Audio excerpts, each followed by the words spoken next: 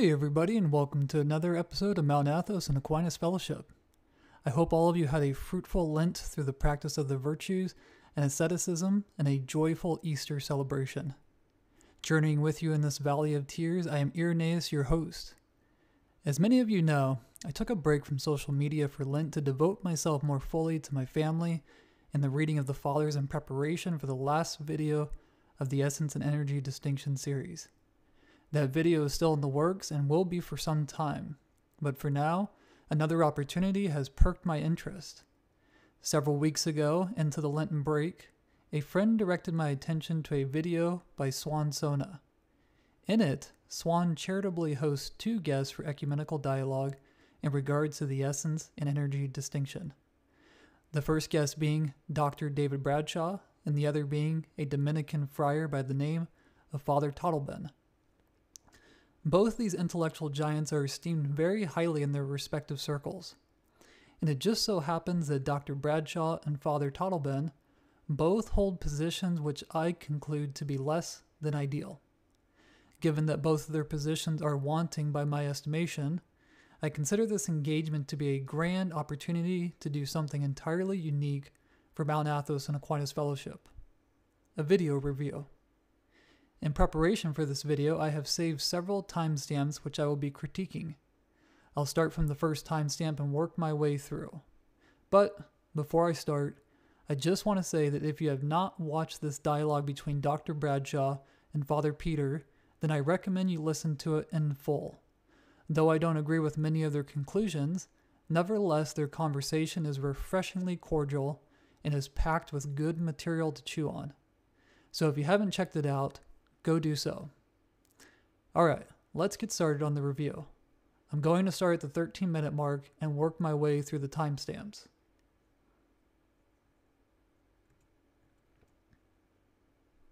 Contradictions between East and West. So where do the debates lie? I think it's a debate in terms of metaphysical explanation.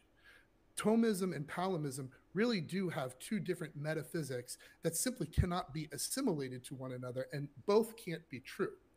Both. Okay, let's pause here for a moment. When considering metaphysical complementation, one must first apprehend what the other interlocutor outside your position is attempting to grasp at by way of philosophical endeavor. Only then, after understanding both sides, will the target be manifested as harmonizable or not. The idea of harmonizing two metaphysical systems is not a new concept. The first several centuries of the Church was molded by Neoplatonists who sought to harmonize Platonic thinking with the art of Aristotelian metaphysics. If, I ask, it's permissible to hold that one is not mutually exclusive of the other, then do we not make room for both? In Augustine's masterful City of God, he condemns the narrow-mindedness of those such as the Porphyrians and the Platonists who believe that one school of thought renders the other void. This give-and-take attitude is not far even from within the walls of Catholic unity. For example, Thomism doesn't exclude Scotism, and Scotism doesn't exclude Thomism. Therefore, insofar as we hold to the tenets of the faith with purity of heart, and do not impede upon the core radii of the truth, then one is permitted to be flexible in their metaphysics. So again, we must first understand both sides before setting them in opposition, and then, only after understanding both sides, can we begin to argue whether one excludes the other. So far, this has merely been asserted, so let's continue and see if Father Totleben is able to give more substance to his thesis.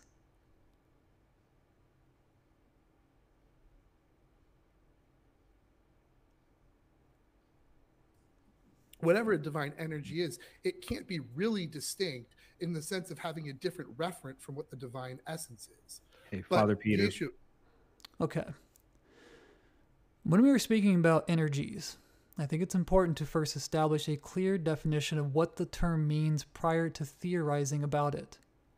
Gregory of Nyssa calls the energy the vital motion of any given essence, which motion discloses it to be this thing rather than that. For example, the energy of an intellectual being is intellection. The energy of a thing that senses is sensation. Apart from the essence's essential motion, it is devoid of characteristic that constitutes it. Now, contrary to the position Father Totleben seems to be arguing against, the energy of God does not have a distinct reference other than the divine essence. In Maximus's second opuscula, following the Cappadocians, he rightly asserts that no energy is separate from that which it discloses. And elsewhere, Maximus quotes St. John Chrysostom as saying, quote, "Energy of God is nowhere, not by non-being, but by being beyond time, place, and natures." Close quote.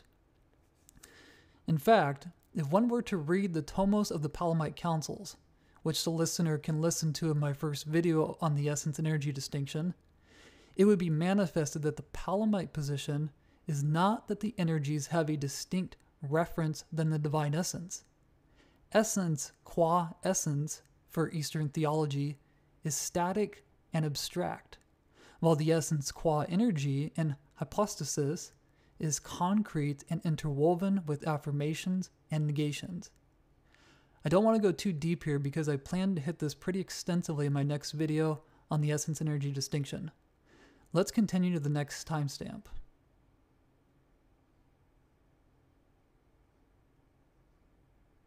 God actually is acting at a distance. Whereas since creation is from nothing, there's no need for God to act at a distance, right? There's no need for God to sort of reach out, so to speak, to manifest himself in the world. He just simply, by willing, manifests himself to the world. There doesn't need to be a subject which he acts on. Creation isn't a transient act. It's actually an immanent act of God.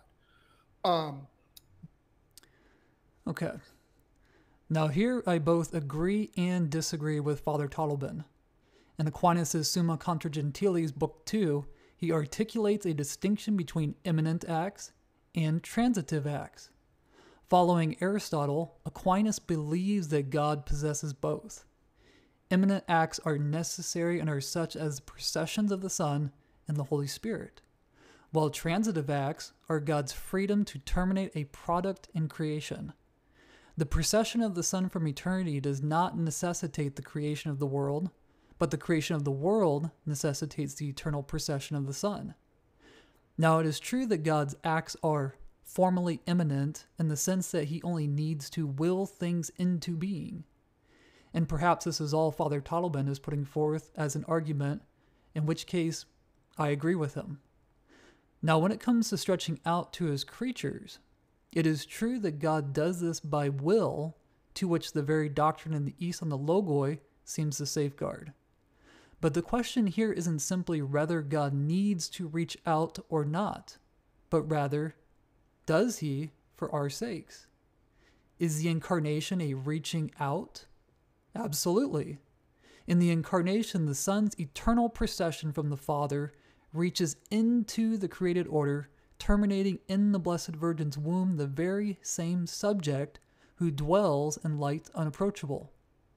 God, who acts immanently, truly and really reached into the economy of salvation by the incarnation of his eternal Word. It's true the assumed human nature is a created product formed from the Blessed Mother's womb. Nevertheless, it shows that God can and has reached out in a certain sense. Let's continue.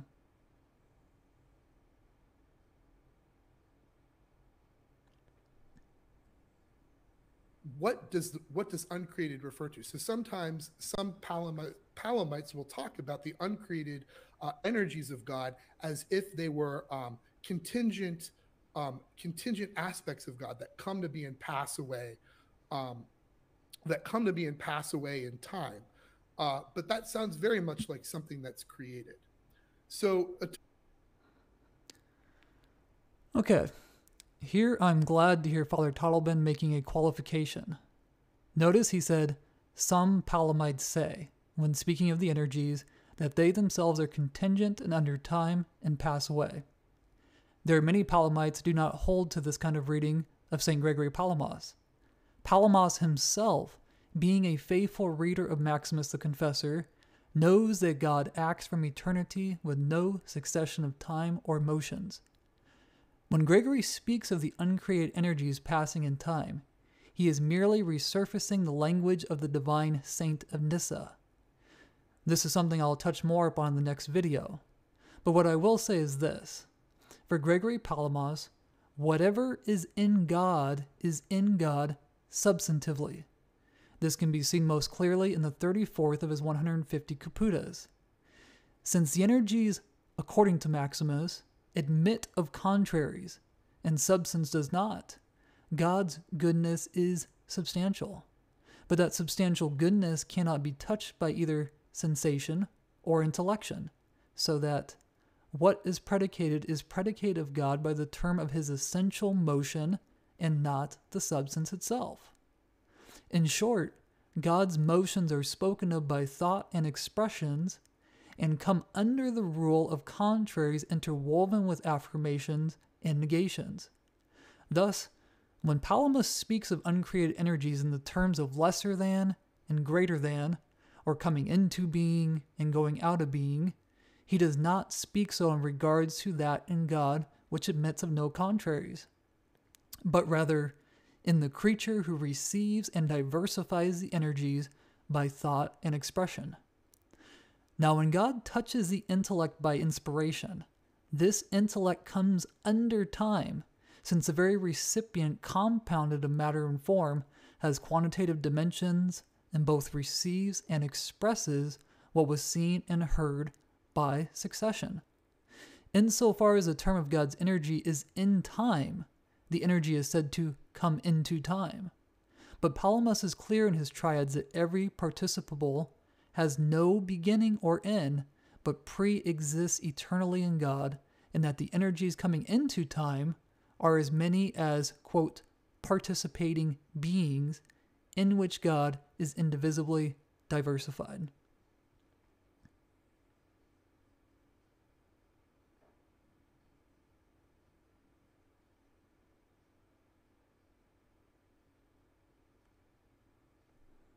Which is the distinction between the divine ousia, and essence, that is, and the divine powers. All right? The word ousia does not occur in the New Testament, and certainly this distinction, ousia and power, doesn't occur, but it's something that they sort of took over from Hellenistic thought. You can find it in the Pseudo-Aristotelian work, De Mundo, probably 1st century BC, maybe 1st century AD. You can find it in Philo of Alexandria, 1st century AD. For Philo, there are two great divine powers, the creative power and the ruling power, and by which God creates and rules the cosmos. And when we refer to God either as Theos, God, or Kyrios, Lord, we're actually naming one of those powers. Theos is the name of the creative power. Kyrios is the name of the ruling power. And the divine... Okay. Here Dr. Bradshaw is nicely laying out the historical narrative in regards to the two powers of heaven. By way of supplementation, I'd like to add some additional thoughts to consider. Is it true that God named as Lord signifies his dunamis? Yes. I believe this is a fair reading of the patristic fathers. However, it doesn't end there. The Son is named many times by sacred scripture and the fathers as the power of God and the wisdom of God. Maximus does so as well in his 13 answers to Thalassius.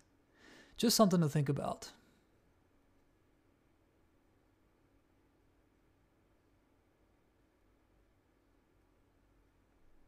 Church confirmed this in repeated councils of the church. It was expressing the mainstream of Greek patristic theology. And so if there is a difference between Palamas and Aquinas, I would see it really as a difference between the whole Greek patristic tradition and Aquinas. And that, I think, would be a serious matter. But that's something we need to talk about further. Anyway, that's just my opening pitch, if you will. I'll just add to what Dr. Bradshaw said that I think the issue is deeper than that. I believe and have attempted to demonstrate in my videos that Aquinas was a faithful follower of the Western patrimony, Likewise, Gregory Palamas, I believe, was a faithful follower of the Eastern patrimony. So if Palamas and Aquinas cannot come to terms, then I think we have an issue deeper that's at the root. Can we in good conscience say that the West believes something other than what Aquinas taught? I'll let the listener decide on that one.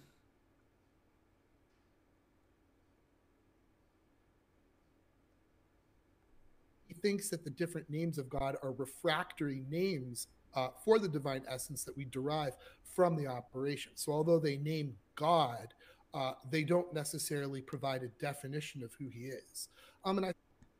Okay. Father Totleben, like any skilled Thomist, uses the word refractory to describe the distinct expressions and names that comes about from God's operations. For Aquinas, it's the use of analogical predication that touches something of God without providing a definition of the divine essence. Now, the issue many Palamites have with Aquinas is precisely what Father Totleben is getting at. It's true that for Aquinas, the names are refractories of the one divine ousia. However, analogical predication as a middle way between equivocation and univocal predication is still limping in that it's the lowest on the tier of theological insight. Reasoning from effects to its cause provides the mind with something to latch onto by way of philosophical endeavor. However, divine realities are not subject to the perceptive powers of the imagination nor the intellect, but solely by the divine gift of faith. The dark cloud that the mystics enter into is above its own ability to climb up by analogies. Unlike analogical predication, which does not touch God, direct perception grants us an immediate influx of divine light which discloses something of God to the creature. For the Palamites, and in fact for Aquinas as well, analogical predication does not touch the mystical experiences around which these conversations have been instigated. The divinizing Spirit's procession into each saint is not theoretical, but experiential, and it's these experiences around which the conversations should be focused.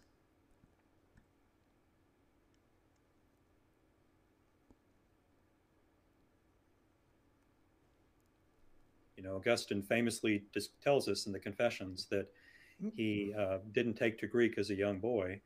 Now, apparently he did learn some Greek at some point later in life, because he occasionally will use Greek terms, but it doesn't seem that he was ever reading Greek itself extensively, you know, at a level of linguistic proficiency.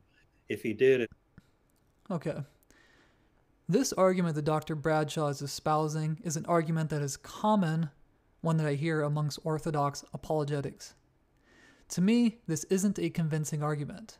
The reason being is there are several Latin saints who are fluent in both the Latin and Greek tongue.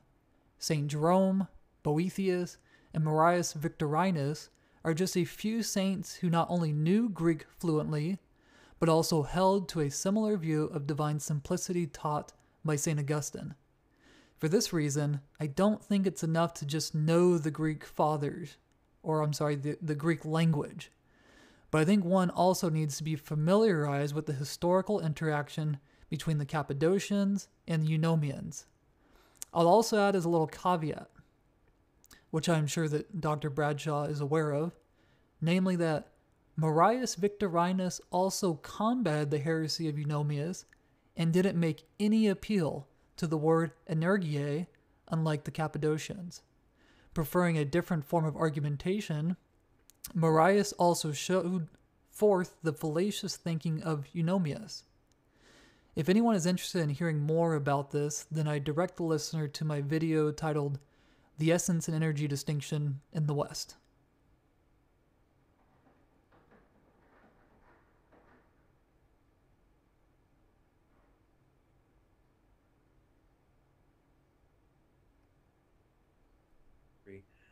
A lot of issues had already been decided, including that council in 1244, I think I mentioned this in my book, that was condemning the view that the divine essence, essentia, is beheld or known. I forget the word that's used, but I quote this in the book. Neither in this life nor the afterlife. Okay, which they're associating with Eriugena and maybe with some of the Arab peripatetics. But Eriugena got it right from Maximus and Gregory of Nyssa, in fact. The thing that happened, of course, was he took what they said about the ousia and translated into Latin using the word essentia. And that's where, at that point, it begins to sound heretical to Latin ears. Well, anyway, for that canonical decision was already made by the time Aquinas began writing. So he's bound by that. Here's where Dr. Bradshaw and I have an obvious different understanding of both the Cappadocians and the great theologian Maximus the Confessor. When I read St. Gregory of Nyssa, it is not clear to me that he rejects a kind of beholding of the divine essence. In his infamous Homilies on the Song of Songs, Nyssa refers to the ousia of God as a perfume which draws the faithful out of themselves and into the domain of faith. It is certain that, for Nyssa, there is no sight of the divine essence insofar as being an object by the natural powers of sensation or intellection. But what is not clear is how faith, in a certain sense, can bring one to the unknown as present. What is also clear in Nyssa's work against Eunomius is that the energies in some sense come under the power of the reasoning faculty, considering the terms disposition gives them degrees of greater than and lesser than, while the divine essence is untouched by any power naturally inherent within the angelic hierarchy and humanity alike. Now, when it comes to the binding of Aquinas on the sight of the divine essence, there is some truth to this, but it's not as clear-cut as it seems. In the early 13th century, there was quite a heated intellectual battle as the writings of the Greek fathers began to be widely circulated among the Latins. The heart of the battle was among the Victorines in the neighboring areas. Alexander of Hales, Hugh of St. Victor, William of Auvergne, and Albert the Great were a few of those who were pivotal characters. At the end of the day, those who longed for the full vision of God were satisfied at the condemnation of what was called by many Oriental theology. But the East was not altogether abandoned or dismissed. Doctors of the Church such as Albert the Great sought out a way to maintain something of the East position in synthesis with the Catholic ruling.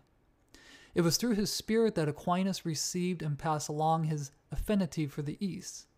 Lastly, it's important to note that Aquinas' formulation of the beatific vision does not win out by default.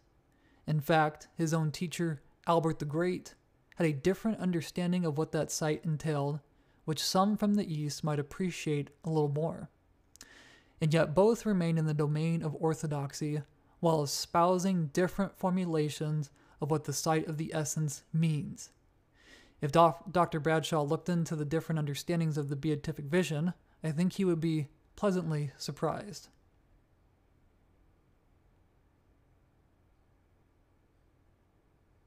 And in some cases, this light, like Proclus. So it also his doctrine of simplicity always and Thomas, clear that Thomas definitely has doctrinal differences with someone like Dionysius. I mean, you definitely see him gently correcting what Dionysius really means to say when he says this. Yes, you definitely see him gently correcting. So I think there are real metaphysical differences. However, there are two questions: should Thomas's metaphysics or construal be understood as simply Augustinian, number one, and number two, what's sort of the cash value of those metaphysical differences in terms of sort of the theological confession of the faith?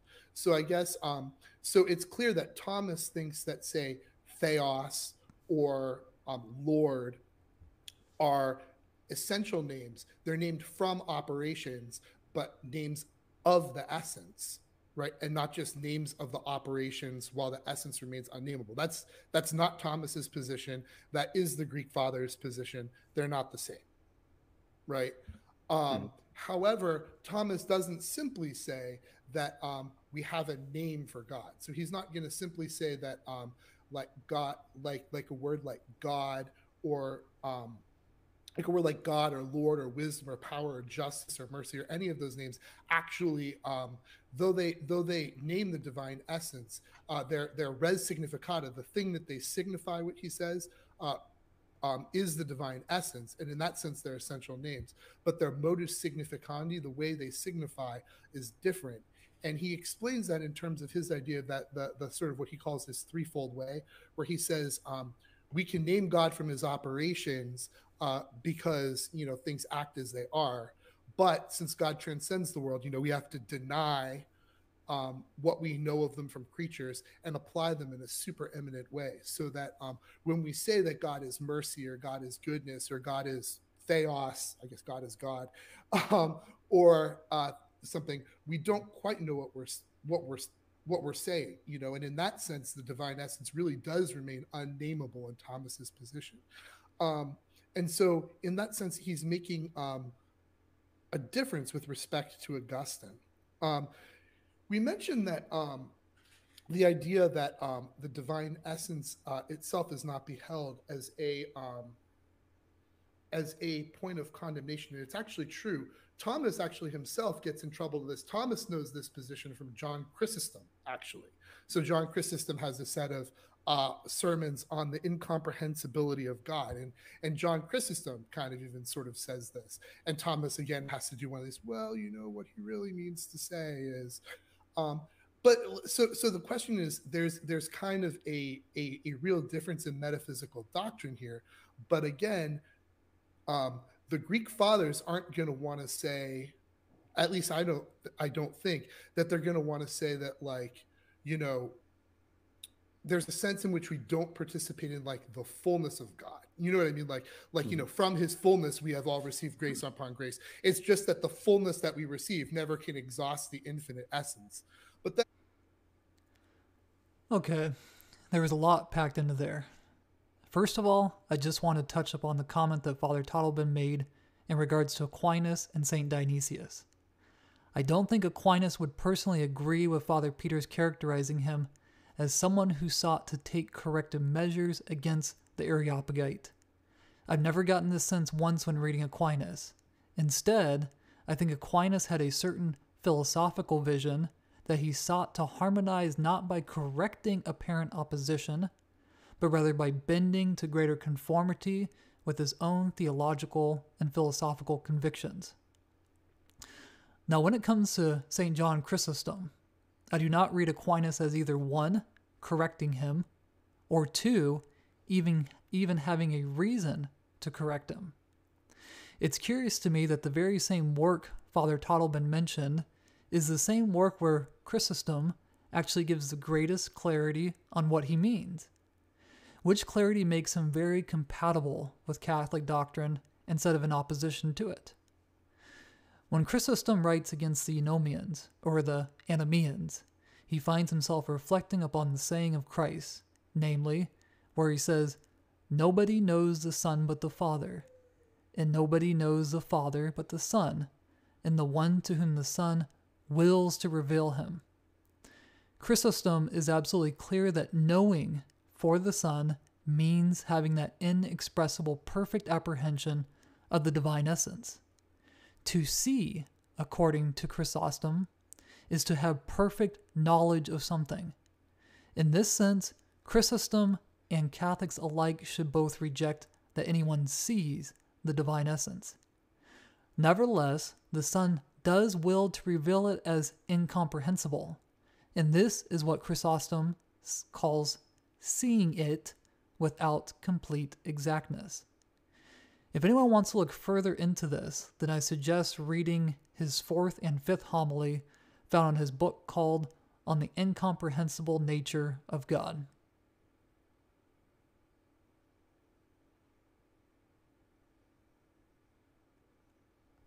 The real question then, I think, boils down to can the energies be seen as something with a distinct reference than the divine essence? And I think that in that sense, they can't.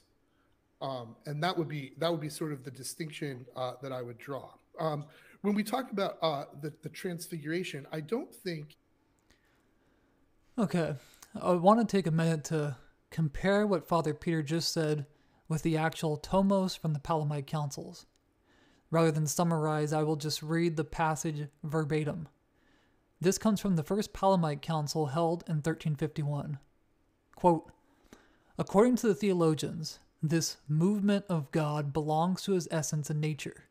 We say that it proceeds and flows forth from the divine essence as from an eternal wellspring, and it does this without ever being perceived to do so, but always remains undivided from it, coexisting from eternity with the divine essence, and being inseparably united with it.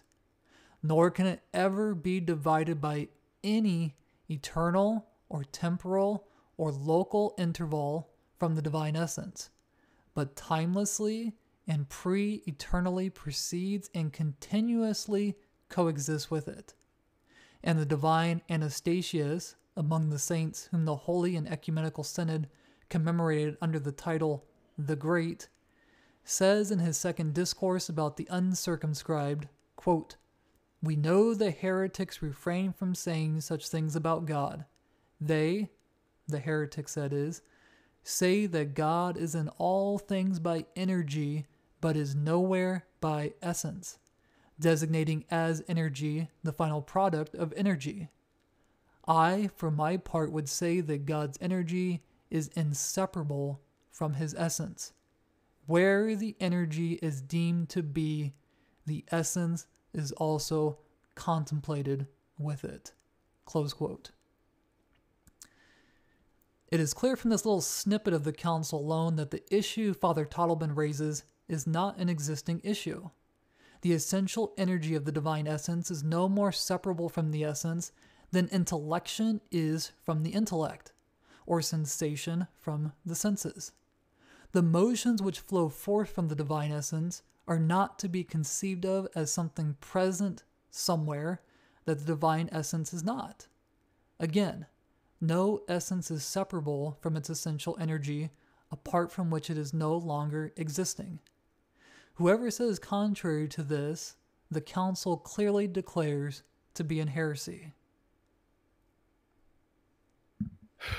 It's not clear to me. I've tried reading John of Damascus's sermon like a bunch of times, and it's not clear to me that he's saying that literally. He's not. I can't see him saying that like the physical light that's perceived by the corporeal eye of the body is itself uncreated. Speculatively. So this section, where the dialogue shifts to focus on the transfiguration, is for me the most important. The Palamite position has this narrative at the heart of its theological system, and if it can't be undermined, then the system is solid. Now, before we dive in, I just want to say by way of preamble that for those of you who would like a deeper reflection on the historical narrative, I have a video dedicated specifically to the development of the Transfiguration narrative in the East. I encourage everyone with a deep interest in this dialogue to check the video out. With that being said, I would like to continue our review by saying that I cannot, in good conscience, join Father Totleben in his reluctance to admit the Damascene's position in regards to the light of Tabor.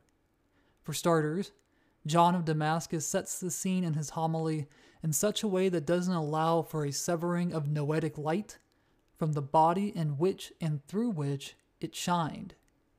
It is clear that, for St. John, that the light unfolded from within the body of Christ. He makes this very clear in his homily when he writes as follows, quote, "The glory was not added to the body from without, but came from within, from the supremely divine divinity of the Word united hypostatically with it in an ineffable manner." Close quote. From here, the doctor of the Church builds upon his opening with greater precision and clarity. a clarity which, to me, cannot be construed in any other way. That light for the Damascene is the eternal in hypostatic glory, and this glory was, quote, beheld by human eyes, close quote, and truly shine from Christ's sacred body. Ask, what is an uncreated photon?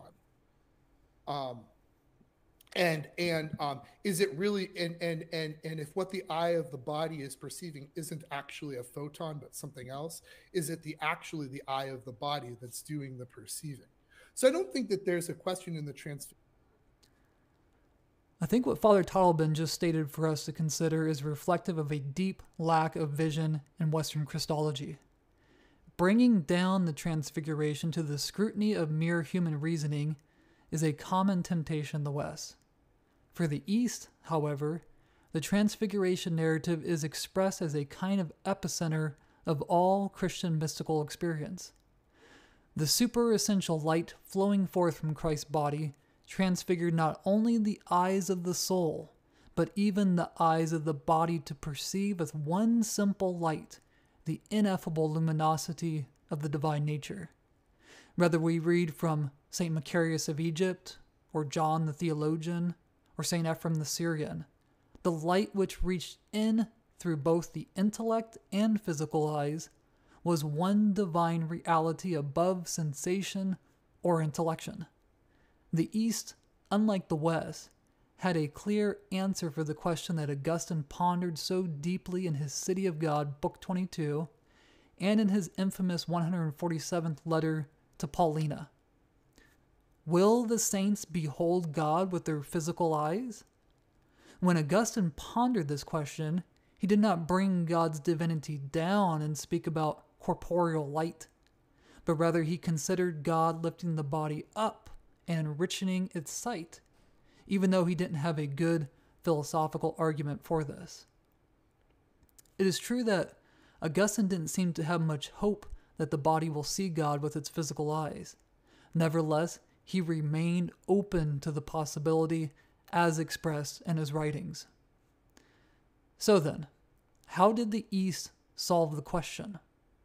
It's simple in language, but deep in thought. God suspends the natural activity or energy of the senses to bring them to rest, and the intellect to shine through their natural powers and manifest himself in and through them. The Transfiguration narrative was not photons passing into an eye. No, it's the whole human person, asleep to nature and transfigured with the ineffable divine ray. There's a lot more to unpack in this, which we will reflect upon more deeply in the next video.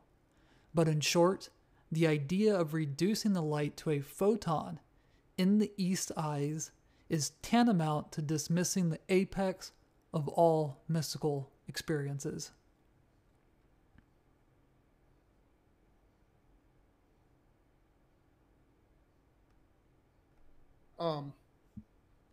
That's not out of line with what Thomas would say in some other positions.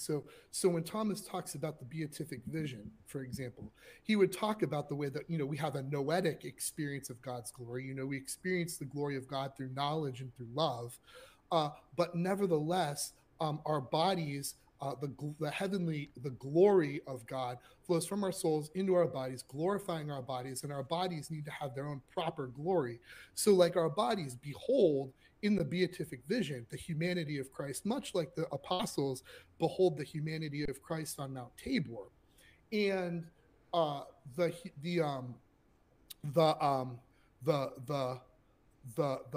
physical light that the eye of the body beholds is the proper good and the delight of the eye. So there are created and uncreated aspects of participation. The body in heavenly glory, by beholding the Savior, gets the delight of the delight that's proper to the eye of the body, which would be created. It would be a photon, but nevertheless, there can also be a noetic participation through the spiritual elevation of the soul, produced by the energies of God acting on the soul to deify it. Okay, there was a lot packed in there, but I'm only going to comment by saying this. Aquinas nowhere in any of his works speaks of the light itself as created. I know of many who read into Aquinas' conclusion, but it's important to note that he remained rather agnostic on the question. Also, the position that Father Totleben is putting forth about the delight of the eyes being the photons of the light is not to be found in Aquinas either.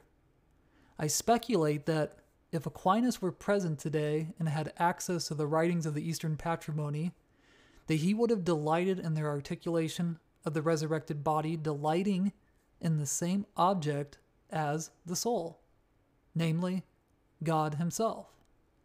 I truly believe that Aquinas, above all scholastics,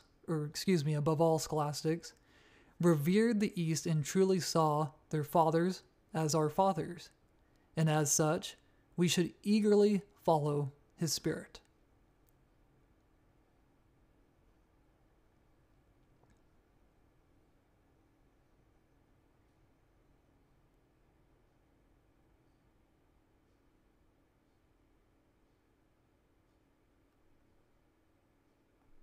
The sun and its rays, does God really have to shine a ray onto something in order to create it, right? And so a Thomist is going to say that. Okay, Thomas and Palamites both agree on this point. Gregory Palamas himself states very clearly that God is always in act, in the sense that no new actuality obtains in him in virtue of his relation to his creatures. It's the creature that stands in potency to God, and not God to creatures. God transfigures creation, and creatures do not change God. Now, it is true that God is not distant to any one of us. He doesn't need to reach out, so to speak, in order to draw out of us his own likeness. But the question still isn't whether he needs to or not, but does he? From the beginning of our Genesis in the first book of the Torah to the end of the last verse in Revelation, God demonstrates his unique relationship with humanity.